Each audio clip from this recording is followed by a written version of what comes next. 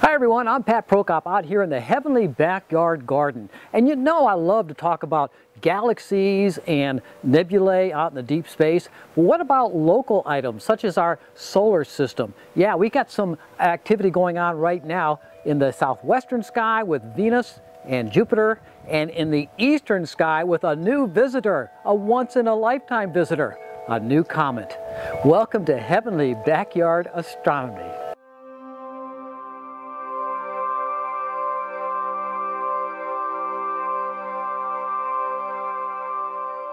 Welcome to my YouTube channel, Heavenly Backyard Astronomy. I do a lot of videos on deep space objects, the galaxies and the nebulae up in the sky. Recently I just shot the Rosette Nebula and the Orion Nebula. However, I also like to shoot planetary objects and solar system objects, including the planets of Venus, which is now shining brilliantly out in the southwestern sky. Now, if you go outside in the evening, you can't miss it unless there's clouds out there. You just can't miss it. It looks like a beacon high in the southwestern sky. If you look at Venus through the telescope, which I did with the Orion Eon 130 scope, it shows phases like the phases of the moon. Right now it's a waning crescent, and it's getting thinner and thinner. And as it gets thinner and thinner, it's actually going to get bigger and bigger in size because it's getting closer and closer to the Earth. And that's going to just dominate our sky for the next several weeks. And right now it's at its most brilliant magnitude, minus 4.7. Extremely bright. Matter of fact, it is the third brightest object in the sky. Not in just nighttime sky, but in the sky. If you know where to look, you can even see Venus in the daytime. But the only thing brighter than Venus are the moon and the sun. So, you know, Venus right now is being followed by Jupiter, and between Jupiter and Venus is a dimly lit object, that's Saturn. So you have all three planets right there in the southwestern sky throughout the month of December. But more importantly, for me anyway, is this visitor arriving in the eastern morning sky. Speaking of visitors, I had a visitor in the Heavenly Backyard Garden last week. You know, I have a pond back here in my fountain, and in the fountain I have in the fountain I have some goldfish, about 30 goldfish now. I started off with 6, I got about 30 now. But this little visitor came by looking for lunch. I mean, I can't blame him. I mean, it is a fish eater. It's an egret. The egret came over for a visit, and well, one of the things about the visit was the cat, Grisabella, was not pleased at all with this visitor. Anyway, I put in a cover on the pond to help give the fish a place to escape from becoming lunch.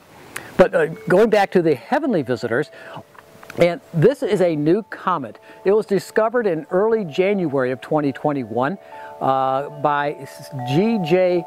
Leonard. Is it Leonard or Leonard? I don't know how to pronounce his last name. I kind of like and leaning toward Leonard. Leonard? Leonard.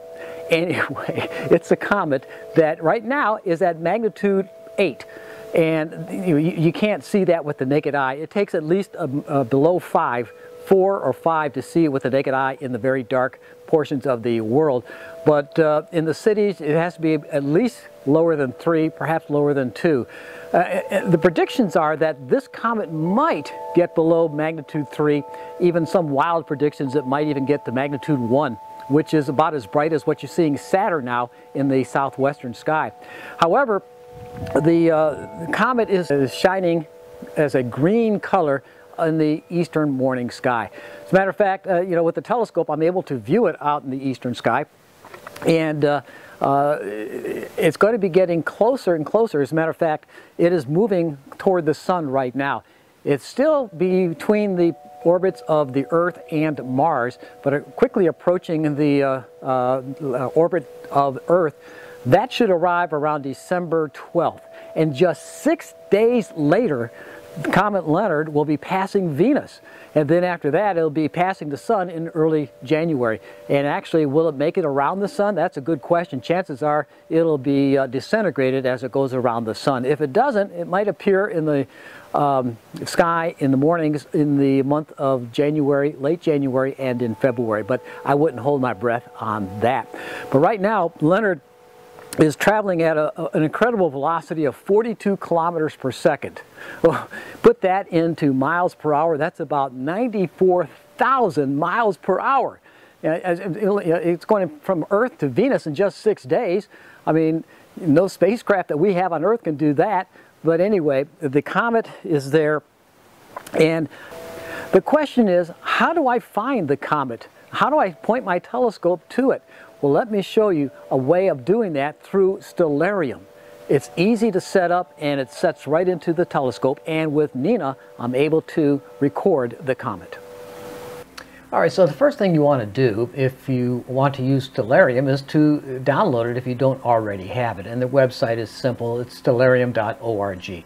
And you can choose your operating system, either Windows 32-bit or most likely Windows 64-bit. And there you have it right there. And download the software and follow the instructions. The next thing you want to do, once you have it downloaded, if you already have it, just double-click on Stellarium and let it open up. And this is my default window. Since I'm doing this in the early afternoon, it shows me the daytime setting. Go over here by taking your mouse to the left side of the screen and click on Configuration Window. And from there, move over to Plugins. Click on Plugins and then scroll down until you find Solar System Editor. And then if this box is not already checked, check it so you can open up the configuration file. And then from there, you have these options at the top. Click on Solar System, and then click on this box down at the bottom, this bar here, where it says Import Orbital Elements in MPC Format. Click on that, and it defaults to asteroids, but you want to click on Comets. Click on Comets, and then open up this selection box here and pick on MPC's List of Observable Comets. Click on that, and then Get Orbital Elements.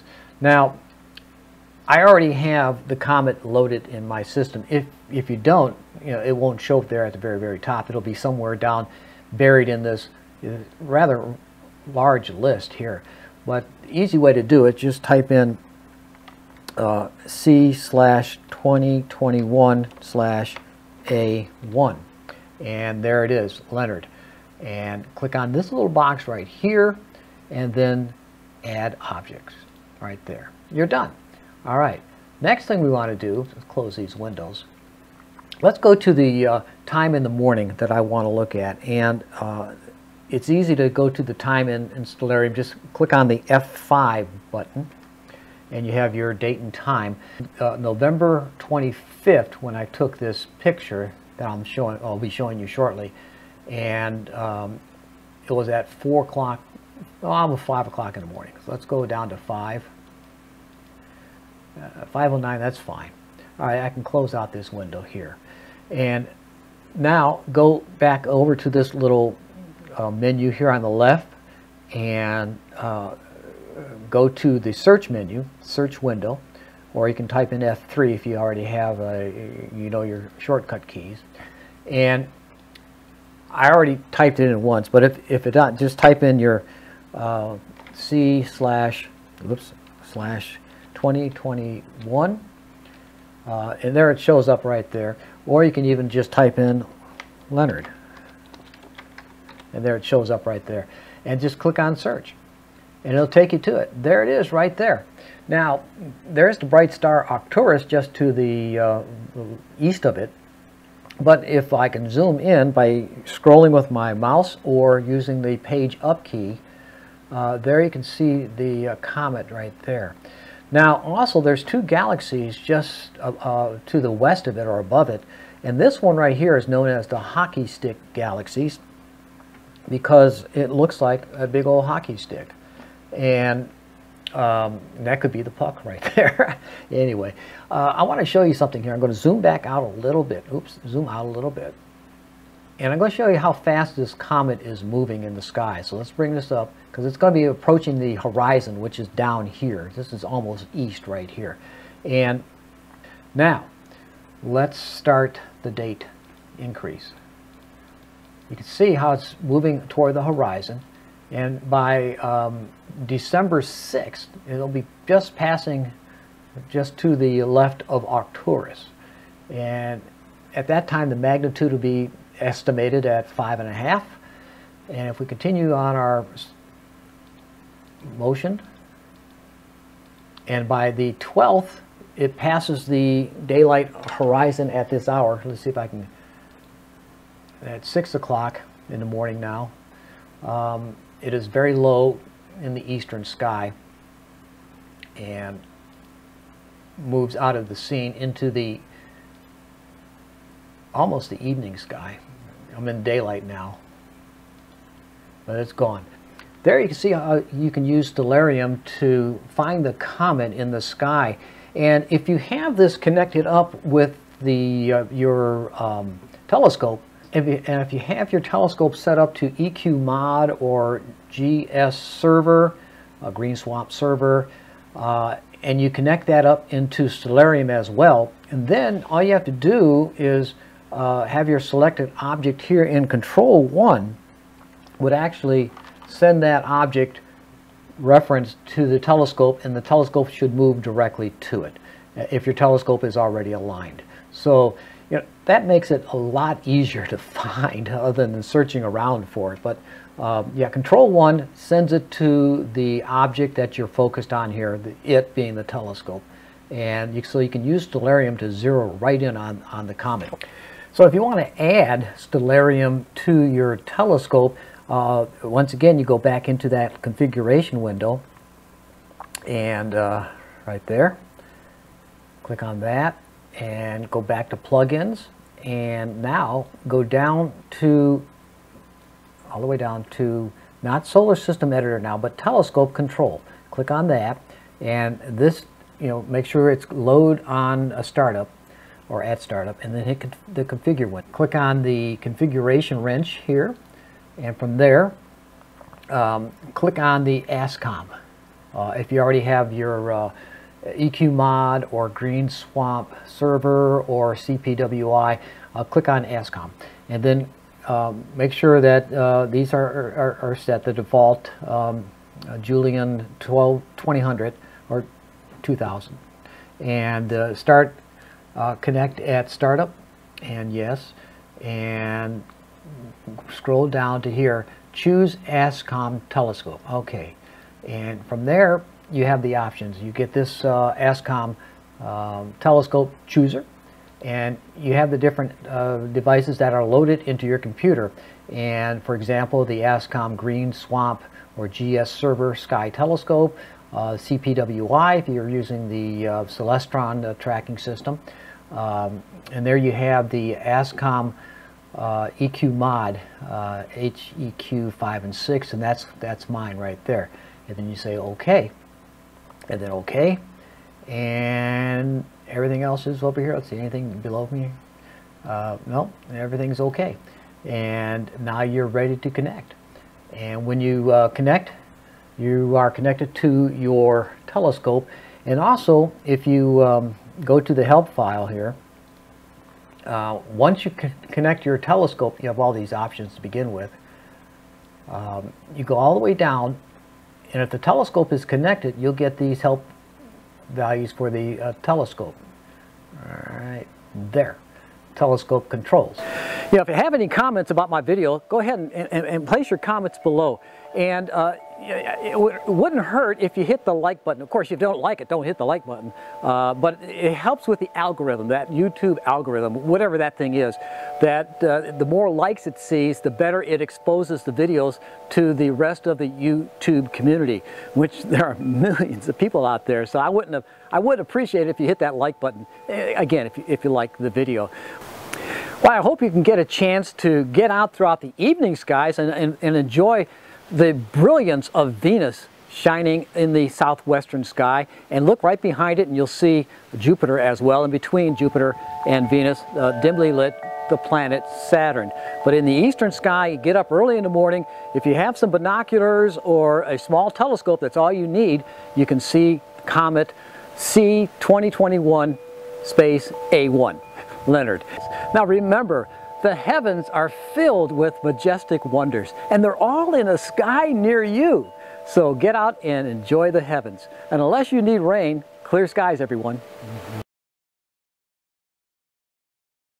Lit Jupiter, all in the sky in the southwestern evening skies throughout the month of February and January, March, April, And I don't know how to pronounce his last name. I kind of like Leonard myself. I'm leaning toward Leonard. It just has a ring to it. What do you think? Anyway, Leonard's fine.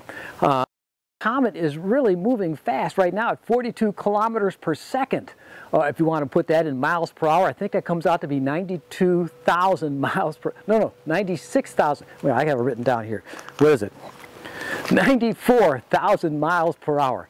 Yeah, that's boogieing. And that helps a lot, but I still get up to check it, and once I see everything's running smoothly, I go back to bed because I'm a lazy guy, I suppose.